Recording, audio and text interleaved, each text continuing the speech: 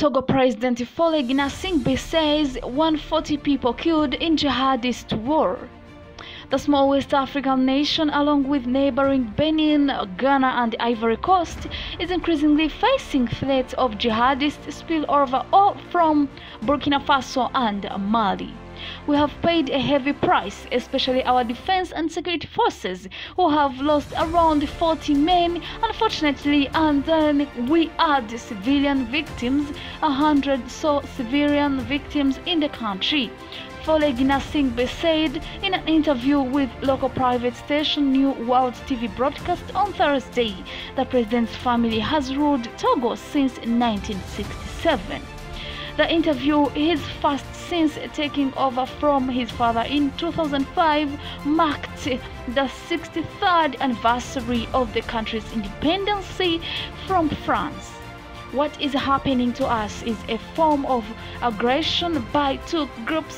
One is called the Islamic State in the Greater Sahara, and the other, the Group for the Support of Islam and Muslims, he said.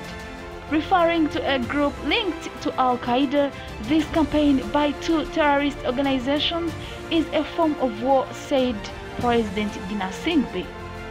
The president said a three-tiered strategy had been put in place to confront the threat, including launching a military operation known as Condjore in September 2018. It was a preventive operation at first, which then became defensive, and now occasionally we are also on the offensive, he said.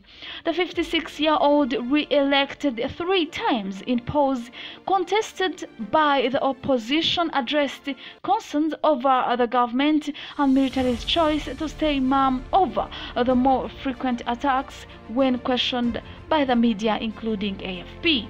There is something indecent about proclaiming someone's death, he said.